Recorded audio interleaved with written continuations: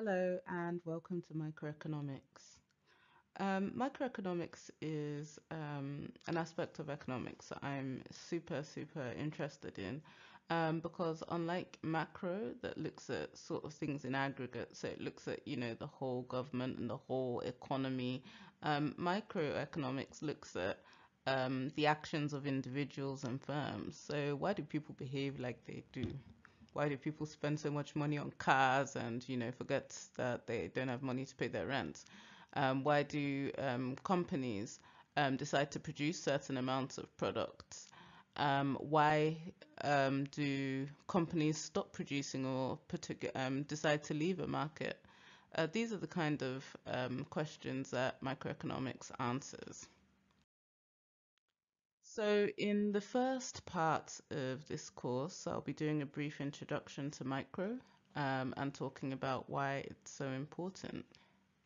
The second part, we'll be looking at theories of consumer behavior. So why do people consume? What's their motive for buying stuff?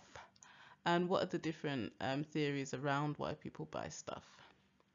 The third will be to do with firms. Why do firms produce goods and services? Why do they stop producing goods and services? And what are the incentives for producing those goods and services? And then the fourth will be around markets and competition. What kind of markets exist in an economy, or what kind of markets exist in a marketplace? What are their characteristics? And what's the best kind of market for society? So, we're going to begin now. I hope you enjoy it. Introduction to micro. So on the introduction to micro, we'll be talking about demand and supply, market equilibrium, elasticity, what signaling and rationing is, what equilibrium is, and what a surplus is, and what a shortage is. So what is microeconomics? Microeconomics studies the implications of human action and how those decisions affect utilization and the distribution of scarce resources. Microeconomics shows how and why different goods have different values, how individuals make more efficient or productive decisions, and how individuals best coordinate and cooperate with each other. So there's some definitions that I'm going to go through. Number one, efficiency. Number two, externalities. And number three, economic activities. And the economic activities are production, consumption, distribution, and resource maintenance.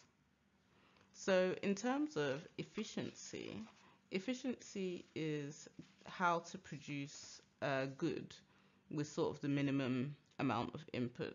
So how to use resources in the best way possible.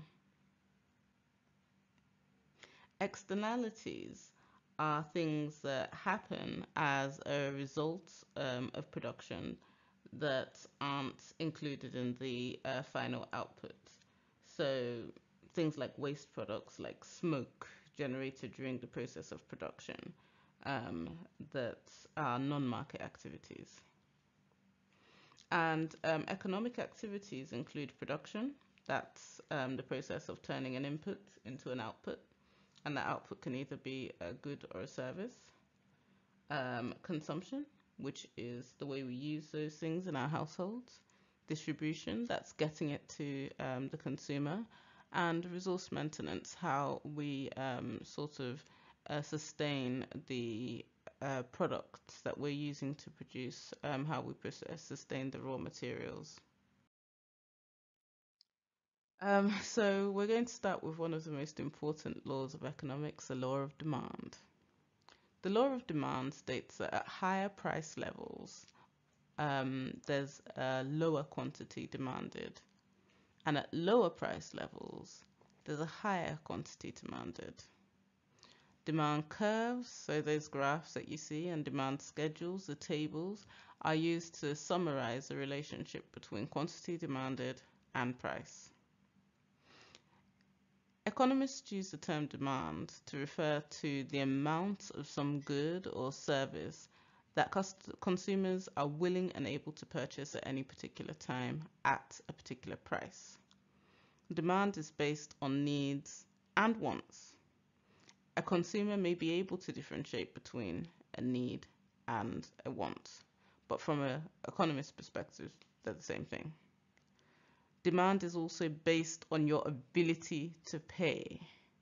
So if you cannot pay in economics, you have no effective demand. And this is such an important point, I think, for Africa, where, for example, in the healthcare market, there's a lot of people that need healthcare services but don't actually have the ability to pay for healthcare services. So an economist would say that there's no effective demand. And this is the demand supply curve. So you can see it at very high prices, right at the top corner. There's limited demand. And as the price comes lower, the quantity increases. So the quantity that people can buy, or the quantity that people can afford and desire, want, need, increases. So there are two reasons why the demand curve slopes downwards. Number one is the substitution effect, and number two is the income effect. The income effect states that when the price of a good decreases, it is as if the buyer's income went up. That's the income effect. And then the substitution effect states that when the price of a good decreases, customers will substitute away from goods that are relatively more expensive to cheaper goods. The law of supply is the microeconomic law that states that all other factors being equal, as the price of a good or service increases, the quantity of goods and services that suppliers will offer will increase.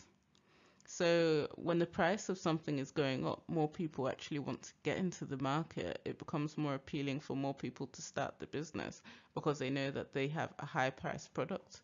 That they know that they have a product that is they can sell at high prices.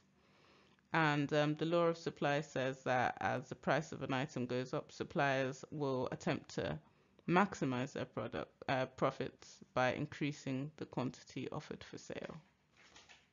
So those are the two iron laws of microeconomics. There's a third concept that you have to get to grips with to understand micro, and that's the concept of elasticity. Elasticity is a central concept in economics, and it's applied in many, many situations. Basic demand and supply analysis explains sort of all the regular economic variables such as price, income, and demand. But elasticity can provide important information on the strength and weaknesses of such relationships, and I think that that's important as well. What is the strength of the relationship between the consumer and the producer or the product? So elasticity refers to the responsiveness of one economic variable, such as quantity demanded, to another variable, such as price. And there are types of elasticity, each one measuring the relationship between two economic variables. So there's price elasticity of demand, which measures the responsiveness of quantity demanded to a change in price. There's price elasticity of supply, which measures the responsiveness of the quantity supplied to a change in price. There's cross elasticity of demand, which measures the responsiveness of the quantity demanded of one good, say X, to the change in price of another, say the difference between gari and damala flour. And the income elasticity of demand, which measures the responsiveness of quantity demanded to a change in consumer incomes. And I think that that's this concept of elasticity, sorry, before I go into rationing, is again so important in Africa, because especially in Nigeria, where GDP per capita has been falling consistently, it's very difficult to target our goods if we don't understand how sensitive our consumers are to price. So obviously, before we go into micro proper, we're going to have another set of definitions, and one is rationing. Rationing occurs whenever resources are particularly scarce and demand exceeds supply, so prices are driven up. And the effect of such a price rise is to discourage demand, conserve resources, and spread their use out over time. Price also has a signaling, what people call a signaling effect. So price changes send messages actually to consumers and producers about whether to end or end the business for the producers, or whether to stop purchasing a particular good for the consumers. So rising prices give a signal to consumers to either reduce demand or stop buying that thing completely, whereas they give a signal to potential producers to enter a market. So in COVID-19, for instance, COVID has made a lot of people think more carefully about entering the healthcare business. Whereas before, nobody was talking about healthcare as a business. Now, the demand from, especially from the public sector, has gone up. You see more people entering the business. So I know guys in oil and gas, for instance, that have suddenly produced medical equipment brochures and are selling PPE and stuff. So you can see that rising prices give a signal to producers or potential producers to enter a market, whereas conversely, falling prices give a positive message to consumers to enter a market, but they give a negative signal to producers to leave the market. And we can see, rapidly falling oil and gas prices. We don't know if this is a trend or if it's just because of COVID, because of the reduced demand, but we know that companies are leaving the oil industry because the prices are falling too rapidly and a lot of companies can't hold on. So that's really the signaling effect that price has.